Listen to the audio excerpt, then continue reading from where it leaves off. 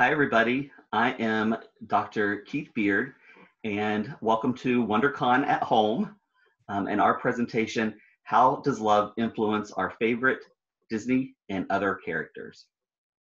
Thought I'd introduce myself a little bit. I am a professor at Marshall University. I'm also a clinical psychologist, and I have a small private practice.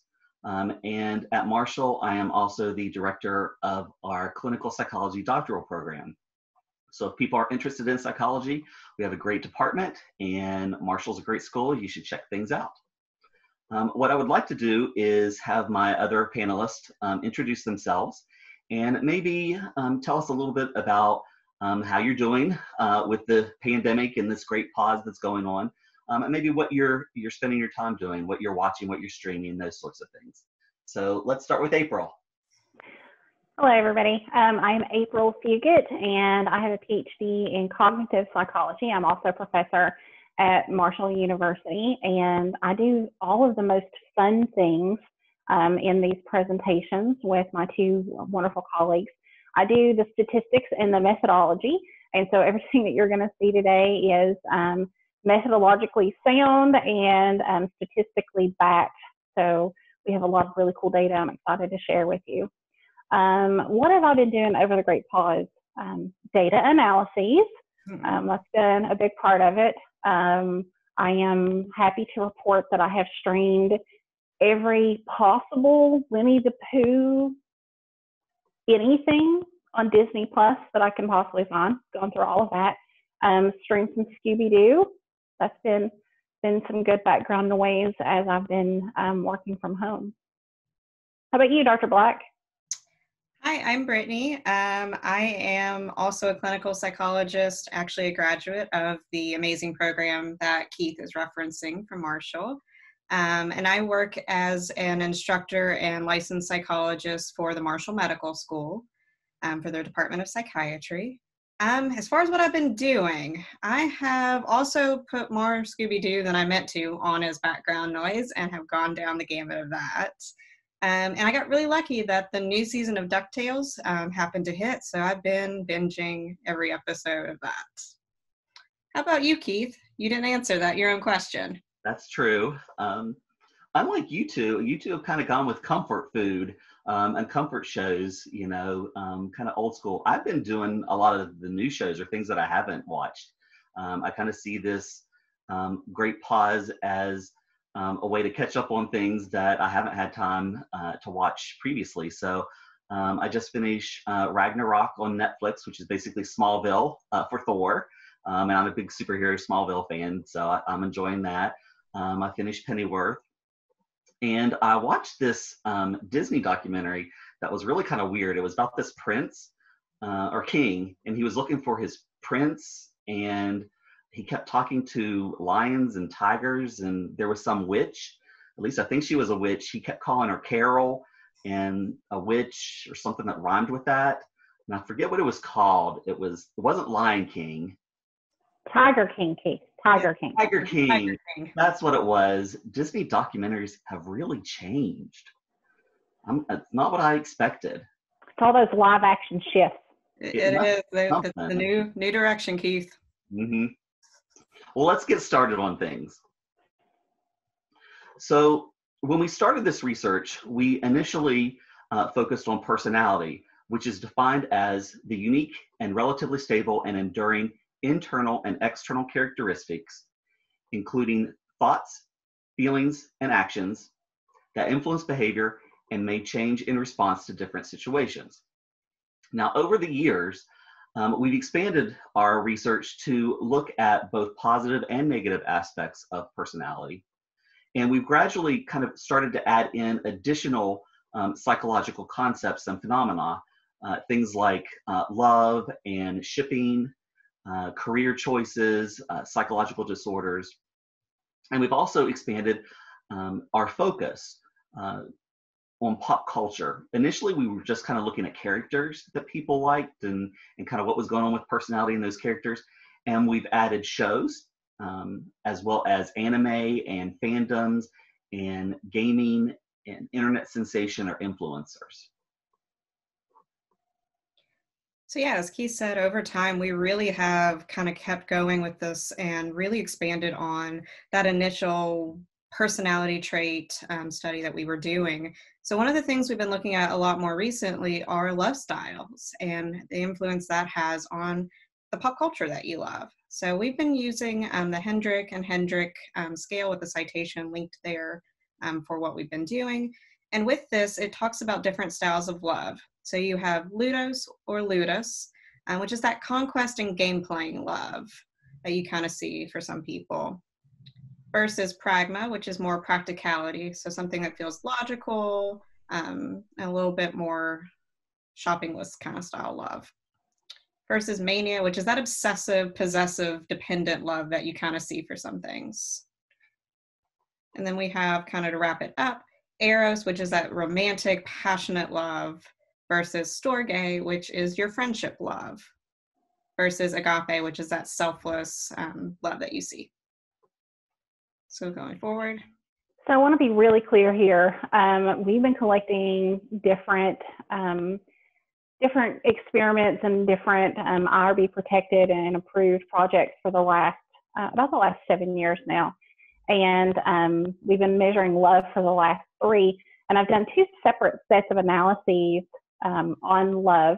And for the record, I just want to be clear across both sets of those analyses, the statistical analyses, there are no significant differences between individuals who identify as LGBTQ+ and those individuals who do not identify as LGBTQ+ across any of those 6 different measures of love. They are exactly the same. And as a matter of fact, they really differ by less than 1 point in most cases, and that's definitely not statistically different. So love really is just love, and we've kind of been seeing it over and over again in different experiments and different data sets and things like that, except if you're a Disney fan, and if you're a Disney fan, love isn't just love, it's something different. And you're going to hear me say it multiple times in this presentation. Disney ruins everything, and love is one of the places it ruins.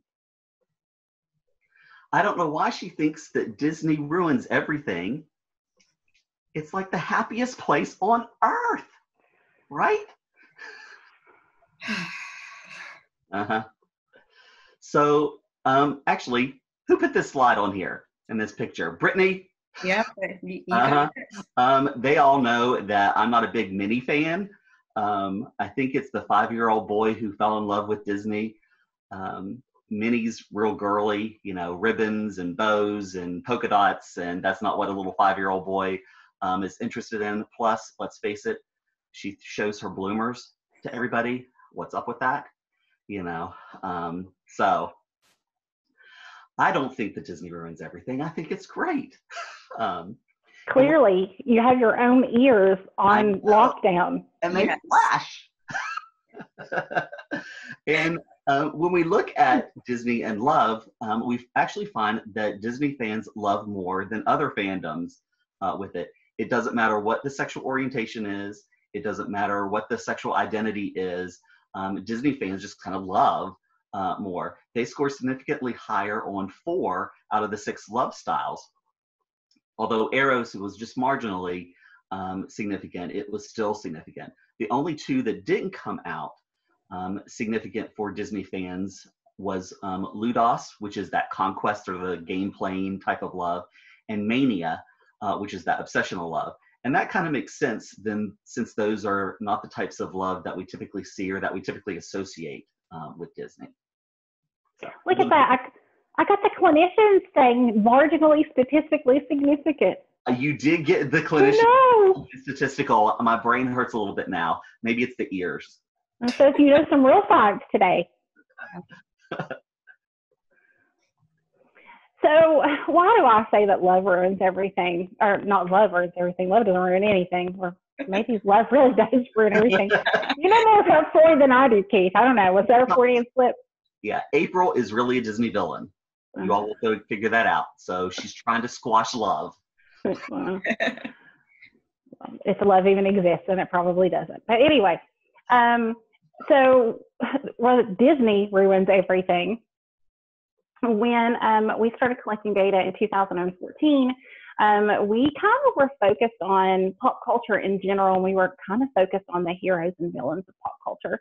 And so that first list had about 500 characters on it. And we asked people how much they liked each of the characters. And these were our most popular characters. And Keith looked at me and he said, I think we're missing out here. I don't think we have enough characters. And I said, we have 500 characters, Keith. And he said, I don't think it's enough characters. We need to add some more, and we need to add some Disney characters. And I said, okay, we can add some more, but we are not adding Disney characters. I don't want to deal with Disney characters. It's just, they don't really fit with everything else that we're doing. He said, okay, so let's just add some more. So that's what we did in 2015. You can see that we've got some changes here. Some of this is actually attributed to like when movies are being released and things like that. So you see Katniss Everdeen moving down just a little bit, up Hunger Games, when things are released and kind of in the zeitgeist, that kind of thing. Then he came back to me again and he said, 2016, we've been collecting data for so long. We need to up the number of characters that we are collecting again, and we need to add Disney. And he wore me down. And I said, fine, let's add Disney. And so I ran the data, and this is the list that I would like to show you. The first one that was up here, the Spider-Man is number 1. But when we actually looked at the data with the Disney characters in it, Disney ruined everything. Disney is by far the top places there. So you see Spider-Man drop from 1 to 3, and you see Batman drop from 2 to 10. And then you see everybody drop out of the top 10, and most of them actually drop out of the top 20 because Disney just overpowered everything. That love for Disney and all things Disney was really, really evident. Now, I am going to note here that in 2016, we are seeing a spike from Mickey Mouse. And that becomes very important as we've collected data continuously since then, and might change Mickey a little bit. So we look specifically at Disney then, and over the past 5 years that we've collected participants, and to see what were the most like Disney characters themselves. And so Genie has consistently come out on top, and we really think, especially if we're looking over the past 5 years, that might be an influence of Robin Williams and the live action movie. Maybe the same thing going on with Simba there and the Lion King, since there's been a recent movie, that might be part of what is making these particular Disney characters popular. And then during this pandemic, the great pause that's going on, we look to see currently, because we're still collecting data actively, what is it that kind of came up as popular? And this is a list for that. And again, going back to kind of what April and Brittany were talking about in terms of what they were watching, it kind of looks like people are really going back to kind of that comfort, old school movies and characters that kind of brought them joy when they were younger, kind of in these turmoil times, kind of finding comfort back in the things that made us happy before. I'm going to go ahead. Sorry, Keith. I was going to point out one other thing on here. I just want to be really clear. The sample size for the data on the Great Pause is significantly smaller than the sample size of the population we've been using for the last 5 years or so. It's been less time to collect data and less opportunity to collect data too. So it is a smaller sample size. So just keep that in mind when you're looking at that list. I was also going to add, Frozone cracks me up. I actually streamed Frozone as part of a Netflix party with one of my classes for office hours, and they chose to watch Incredibles 2. And I don't get it. I just don't get it. I don't get you people. The other thing, actually, you're pointing out some interesting things. One other thing that I kind of want to point out is that on both of these lists, it doesn't matter, both of them, the big 5 are not there. The Mickey, Minnie, Donald, Goofy, Pluto, they don't make the top list over the past 5 years or even now, which I thought was kind of really interesting. So let's go on. So again, getting back to what April and I originally started out with, we really were starting out looking at the heroes and the villains in pop culture, in particular, the big ones that went with those. So the Star Wars characters, the Marvel characters, the DC characters. And you can see in this list, with Yoda being the top slot, the top non-Disney character that we had, those characters are popular. And I also will do the plug. I get really excited to see Game of Thrones. That's another study we've kind of started to look at and add into data. You see these kind of big hero figures in pop culture show up as the top characters, which makes April and I really excited, until we then realize that all the Disney characters have higher numbers. So even though we are picking on Keith for Mickey not making any of the top Disney lists, Mickey and all those characters that you saw in the previous slides totally blow these characters out of the water and have much higher numbers. I will point out with Yoda, we did not necessarily distinguish Baby Yoda, so the child from the new Disney Plus show, The Mandalorian, versus Yoda. This is more of the traditional Yoda character on this slide. We are currently collecting more data, specifically with Star Wars, that will feature Baby Yoda. We just have not quite looked at that yet. Baby Yoda and the Mandalorian. We're gonna get Mando data. Yeah, that is something that is to be continued. But for now, we see these characters kind of from the subset that is not solely Disney, kind of popping and showing up more for us. So this really kind of brought a couple of other questions to the forefront. So we're seeing Disney as a fandom, and you clearly saw in that last slide, the heroes, we got a lot more Marvel than we had a lot of DC, which is a trend that we have seen basically since we've been collecting data, actually. And so we started to become more interested in fandoms themselves and measuring specific fandoms. And so we have added a fandom measure to our data collection tools. And this one that we're using measures 3 different types of fans. It measures the enthusiastic fan. So how much do you love or care for your specific object of fan identification? So how much do you love Mickey Mouse, Keith? Keith's also a Superman guy. So it's just the juggernaut of Disney, fandom. Yeah. The appreciative fan is how much kind of internal emotional connection you have with that character, that fan identification object. And so it's really internal feelings. And that social interaction with the fandom is that external kind of behavioral measure of how much, are you actually able to interact with other people? So are you on Tumblr? Are you on chat boards? Are you, going to fan conventions? So that's that external kind of component. And if you put all that together, you kind of get the total fan or stan even. So we've been collecting data on some fandoms. You're going to see that we have a lot of fandoms on this list. This is not all of the fandoms that we have on this list. We are still kind of newly collecting data on this. And so we do have other fandoms on the list that we don't have any endorsement for, or we don't have enough endorsement for them to actually make the chart just yet. But what you really see here, kind of, above and beyond all of the others, you get Marvel and you get Star Wars and you get Disney. And so you get those 3 together, which really is all Disney. And that's where you get that real kind of love for Disney as a theme park, or Disney as a total kind of package of fandoms. So. And kind of similarly, as we've started to shift and look at more specific fandoms, we've also looked at specific generations. So as we started collecting the Disney data and thinking about, how long those characters have been with us in pop culture, how long characters like Superman and Batman and even the Marvel juggernauts have been in pop culture, we really wanted to look at how does that change how much somebody from different generations loves those characters. So in more recent studies, we have specifically asked in our demographics, our basic information we're asking from participants, to identify what generation they belong to. And I want to be specific in saying we asked them what they belong to, because I'm aware some of these generations have overlaps, and it can really be about kind of what you identify as versus maybe the specifics of the dates. But we do have specific dates on that slide for you in case you're interested in knowing more about it. But we do see huge differences with these, which is really cool to kind of look at and that we've been really excited to see. In particular, when we look at the generation shifts with the Big Five personality traits, which is a specific measure that we've used pretty heavily and throughout all of our studies.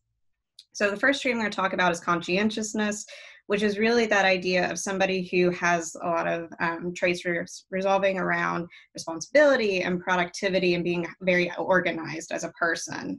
And with that trait, we see that baby boomers kind of blow the millennials out of the water. They are much higher on conscientiousness, than what we see with our millennial participants. And similarly, neuroticism, which we also kind of label sometimes as emotional stability or instability. So those are people who maybe have traits that are, higher in moodiness or intensity or even anxiety. So within that realm, we see the millennials are more neurotic than the baby boomers. And then finally, Gen X is significantly different even from the baby boomers, and that Gen X is also more neurotic than baby boomers. But again, the millennials are still the most neurotic of all. I am going to jump in here on this slide and say really quickly, these are all statistically significant differences. So the difference between millennials and Gen X isn't on there because it wasn't statistically different. So again, kind of going more into this, and again, all of the information regarding stats, April is our total guru and can totally jump in whenever. But we see these continued shifts looking at other personality traits. So we look at the Big Five as kind of that more positive personality traits versus the dark triad, which we kind of label a little bit more as the darker side, the maybe traits you don't necessarily want somebody to have. So within that, you see Machiavellianism, which, that's kind of somebody who's maybe more focused on their own exploits, more manipulative of other people. We see that Gen Z is different from all the other generations, and that Gen Z is actually more Machiavellian than other generations. Baby boomers and Gen X are the least in terms of the Machiavellianism trait.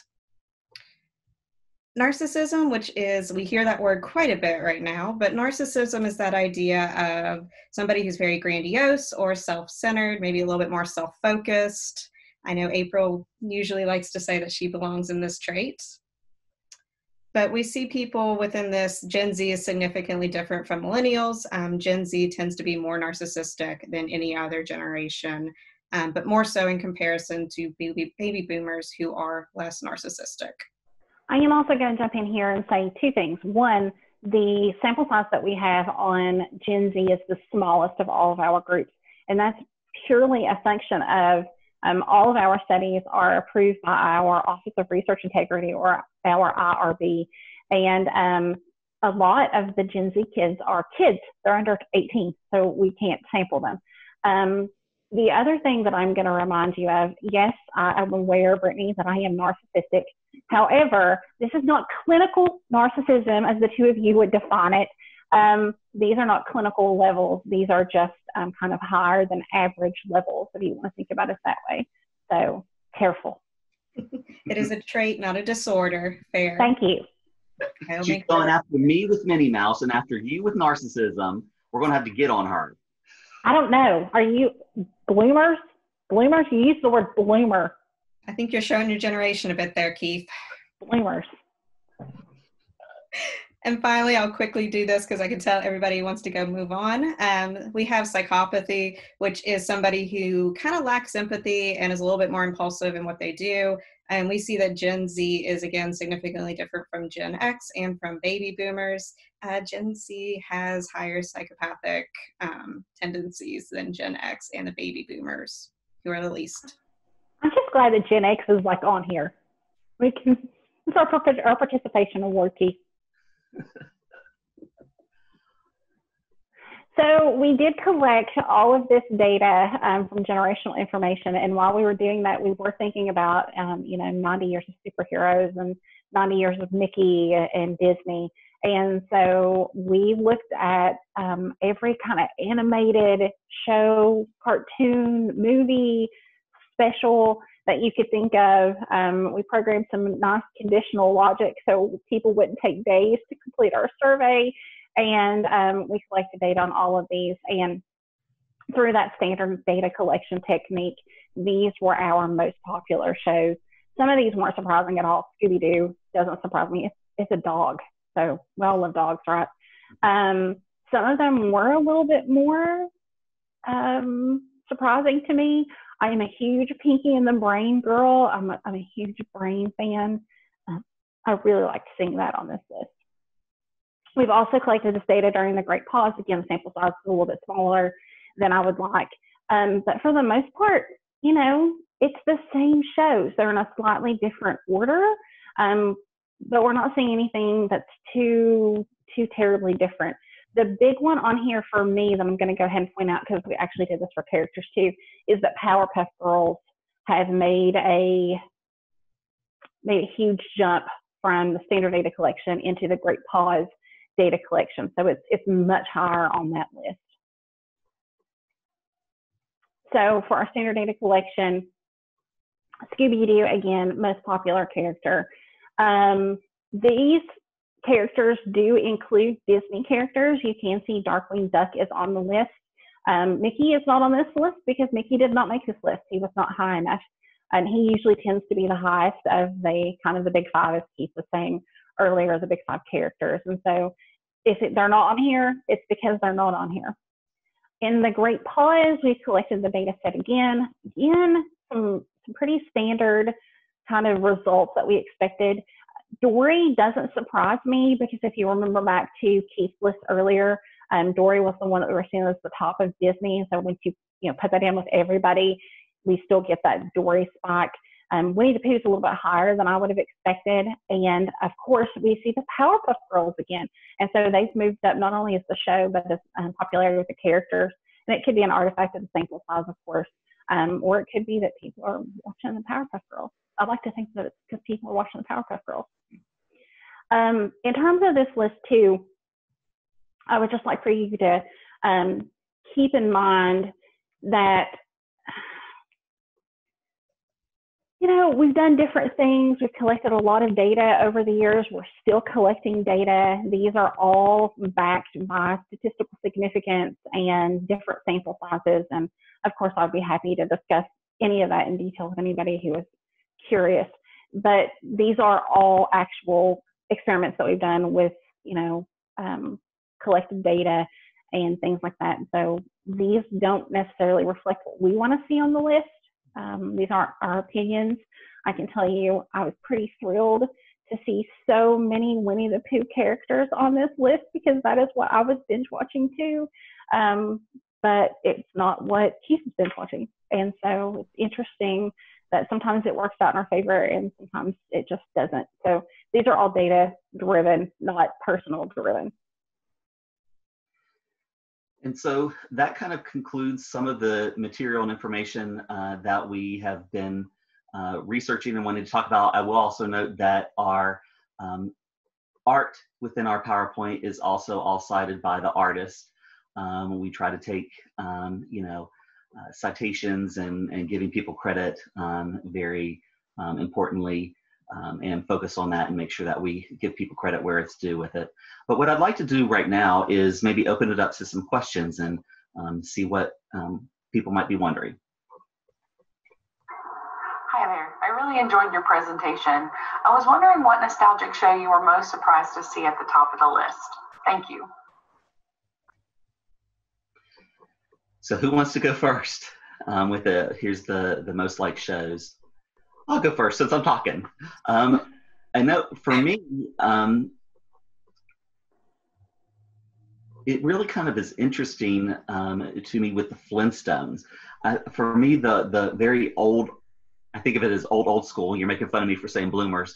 That those came on there, and actually with one of the characters, one of the most popular characters in the Great Pause was Rosie the Robot, which is the Jetsons. Mm-hmm. So that for me, those are kind of the things that surprised me with the outcome.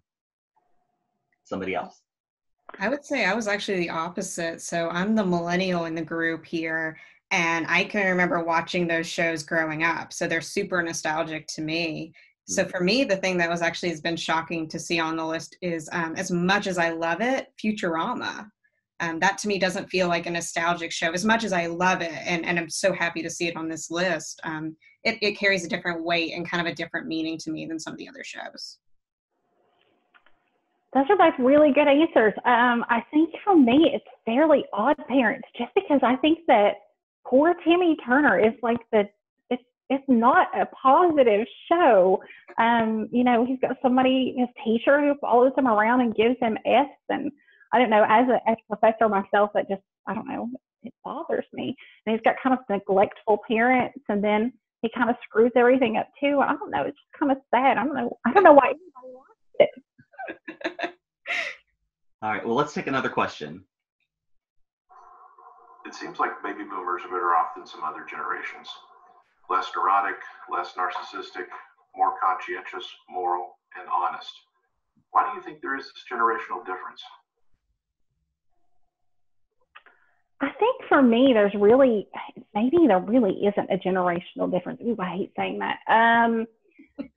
But when you think about it from other perspectives of psychology, when you think about like humanistic psychology, and you think about something like self-actualization from Maslow, and it really takes time to be able to get to those levels, and it takes, you know, kind of basic safety needs being met, and you know, self-esteem has to kind of be met, and those different things.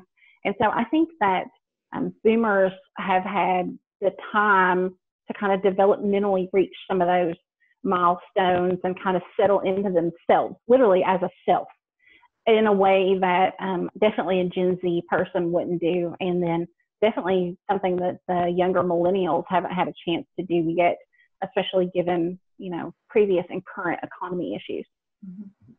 I kind of agree in kind of the same way with it. The baby boomers have experienced so much stuff, and so I think they've developed these coping skills along the way, from World War II to Vietnam War to 9/11 to now the great pandemic and great pause that's going on with it.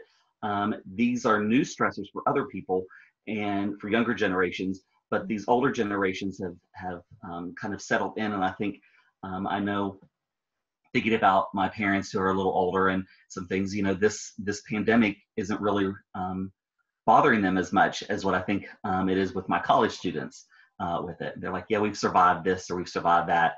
We'll make it through this too.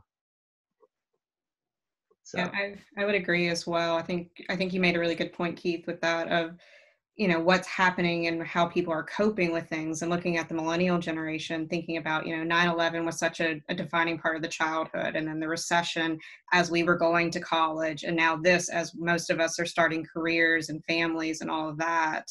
I think it is just a matter of the experiences and how you form those coping skills. Why do you think the classic Disney characters, Mickey, Donald, Minnie, aren't higher on the lists? Crushes my soul.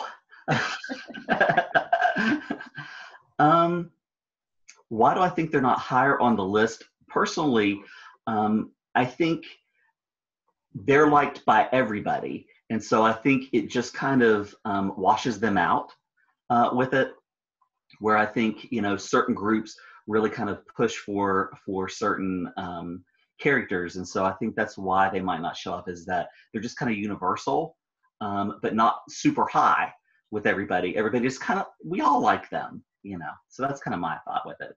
What do y'all think? I think it's because Disney doesn't do anything with them. Now, Disney is probably going to kill Baby Yoda because I said something negative about Disney, but this is watching you. They probably are recording this with us. So I think it's because they really don't do much with Mickey in the Big Five. I mean, you've got like one show that's primarily aimed at preschoolers. But other than that, if you're not watching the nostalgic stuff, you know, you're not really getting much exposure to Mickey, Minnie, Donald, Goofy, Pluto, those kinds of characters. Even the characters that you see on the list that you don't see a ton, or maybe their movies are 2 or 3 or 4 years old, they're still showing up in other places. So you get them in Wreck-It Ralph 2 as the princesses, where you get them appearing in other movies as a nod. So you see Rapunzel popping up in, you know, Frozen, that kind of thing. And so they're still kind of word of mouth, and it's, you see Mickey in the Big Five less than that, I think. I think it's just because they're underutilized. Yeah, and they used to be very utilized, thinking about, you know, the little short Disney movies you would get in the theaters even before you would see the newest movie. Whereas even, you know, before the Great Pause hit with Disney putting Onward in theaters, you had a shift of them using The Simpsons as their kind of like pre-movie short versus maybe some of those classic characters they had previously done. So I don't know if they're using them in the same way anymore.